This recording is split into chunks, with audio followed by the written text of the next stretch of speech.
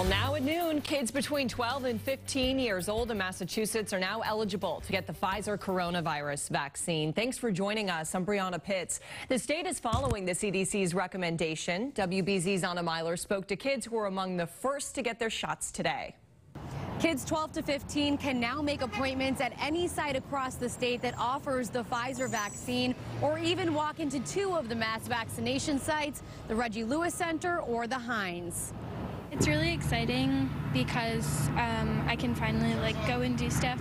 14-year-old Devin Sullivan was one of the first people in line outside the Heinz this morning, ready to get her first shot. I just think it's a good idea for everyone to be vaccinated, or at least a majority of people who can, because then we can move past the pandemic. Yesterday, the CDC officially recommended the Pfizer vaccine for 12 to 15-year-olds, and the state announced that 400,000 people in this age group would now be eligible.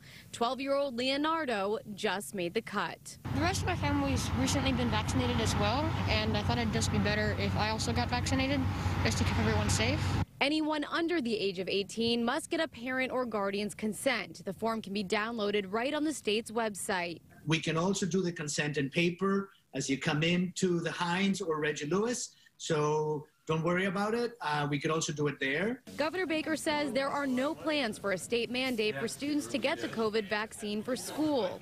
Vaccines are not necessary for a full and normal return to school in the fall. Some districts like Needham say they will require the vaccine when they are fully authorized by the FDA. In Quincy, they won't. We want to make sure that our parents and students have that choice. To date, the in-school transmission regarding COVID has been extremely low to zero.